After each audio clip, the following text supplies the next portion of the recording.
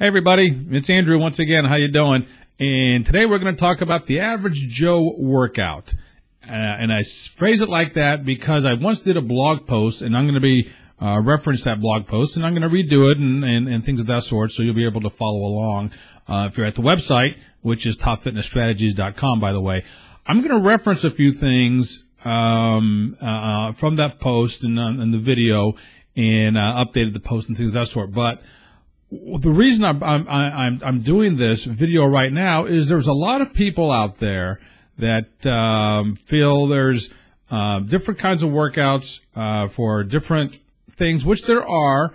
But a lot of people are saying, well, I don't want the super stud workout or the super studette CrossFit, marathon running, powerlifting, incorporated all together type workout.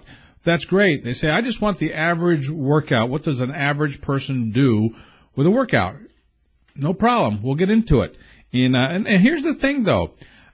Because I come from the world of fitness, and it's constantly in my mind. Not everybody comes from the same world I come from.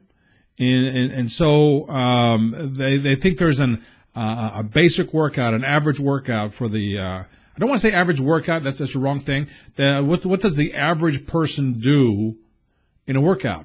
All right. So that being said, now in the past I have interviewed a lot of people, a lot of fitness professionals. That was one thing I used to do back in the day. It's going to be starting up against Zoom. That's a whole different story.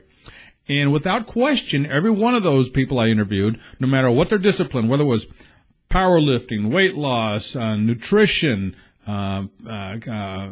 competitive bodybuilding, whatever, because I interviewed a wide variety of fitness experts.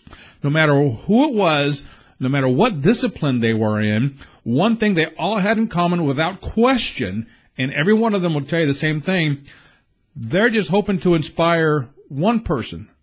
If one person adheres to their teachings, their philosophies, and makes improvements with themselves based on that, that puts a smile on their face. That's going to be worth it for them. And I'm the same way. If there's one person out there, there's one person. I'm not talking a gazillion people, even though I'd like to have a gazillion people watch the videos and stuff of that sort. But if there's one person that gets inspired from anything that I say that will change their life based on one of the things I say, that would be great. All right, but now, once again, we're getting off topic a little bit. Let's go back to the average Joe workout, or average Joe workout, however you want to look at it.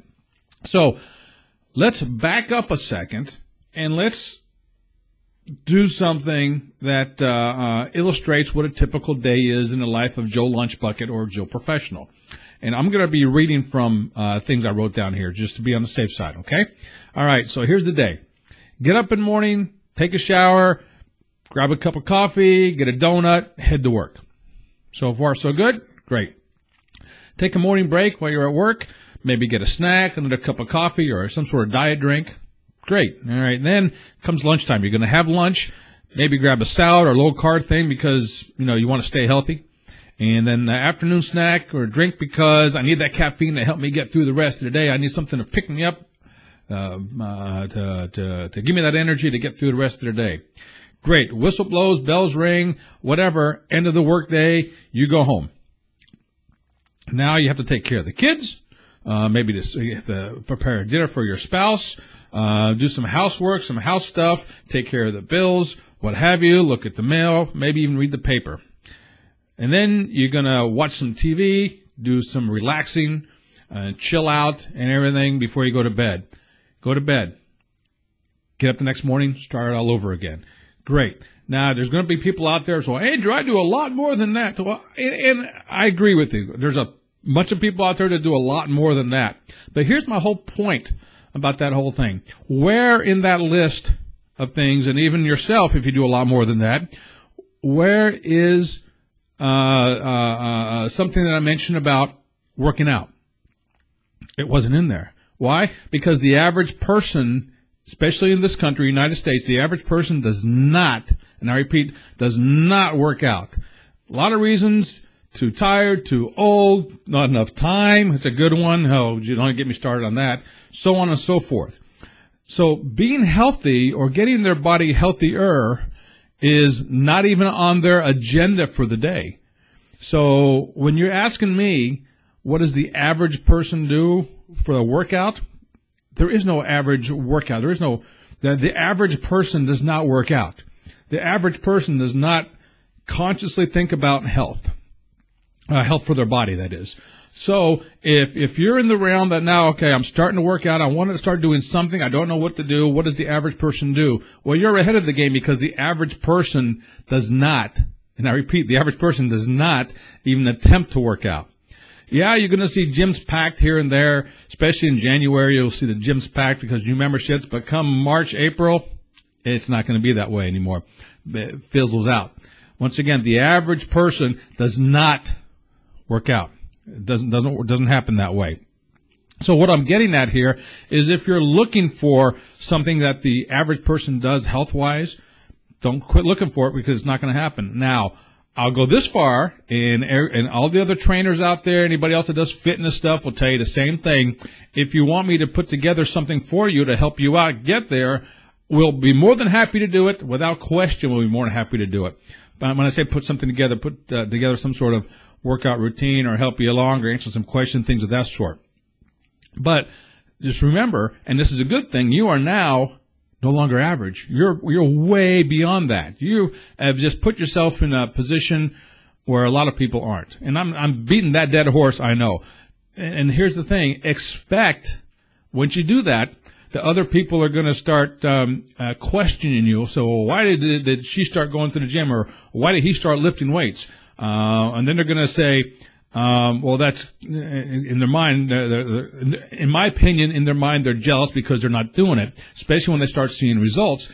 Then they're going to say, well, if I had the kind of time they did, I would do that. Or they don't know what kind of schedule I have, so therefore I can't do it. They're going to justify to themselves why they can't do what you're doing. And they may even attempt to put that philosophy on you, and trying to put you down, or make it a negative thing to you, because you're doing something that they choose not to do. And yes, it is a choice. You can tell me all day long you don't have the time, whatever. And once again, it's a whole different thing. But it is a choice for somebody to work out or not work out. And when I'm talking workout, I'm talking about doing things that are healthy for yourself. All right, so make sure we're all clear about this, because I don't want anybody to misjudge what I'm saying here.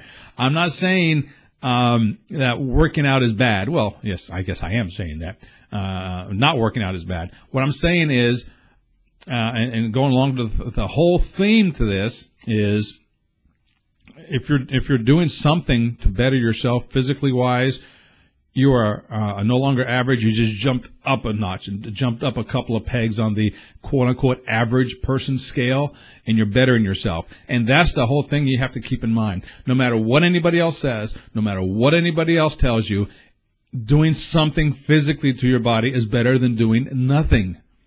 And I've said it all along. Now, if you need it to be tweaked, we can tweak it. If you need it to be changed, we can change it. But as long as you're going forward doing something, you're doing great, and you are no longer average. You're beyond that. So keep that in mind. And that's the one thing I want to say here, and make sure, I'm going through my notes here to make sure, yes, I am using notes on this one. And okay, and I'll give you a good example here. Let's say you're 400 pounds, you have 70% body fat. People are going to look at you and say, well, he's not healthy, she's not healthy, what have you. But all of a sudden, you start doing something. You go to a gym, you go for walks, you ride the bike, you start lifting weights at home, whatever. You're starting to do something to change what you're doing. You just put yourself out of the average category to the above average category. And I don't care what you look like, because you're doing something. And once you're doing something, that's a good thing for yourself. Okay? Hope I'm taking this, or I'm making this clear to everybody. So, the post there, blah, blah, blah. Okay, good. All right. So that's it for now. Andrew, Top Fitness Strategies. Click the subscribe button here on the YouTube thing, and we can go from there. But remember, there is no such thing as the average Joe workout. period, because an average Joe does not work out. Simple as that. All right. Hope you're having fun with this, because I am. All right. I'll stop it here and then we'll go from there. So, all right. Until next time, this is Andrew, Top Fitness Strategies. Ciao.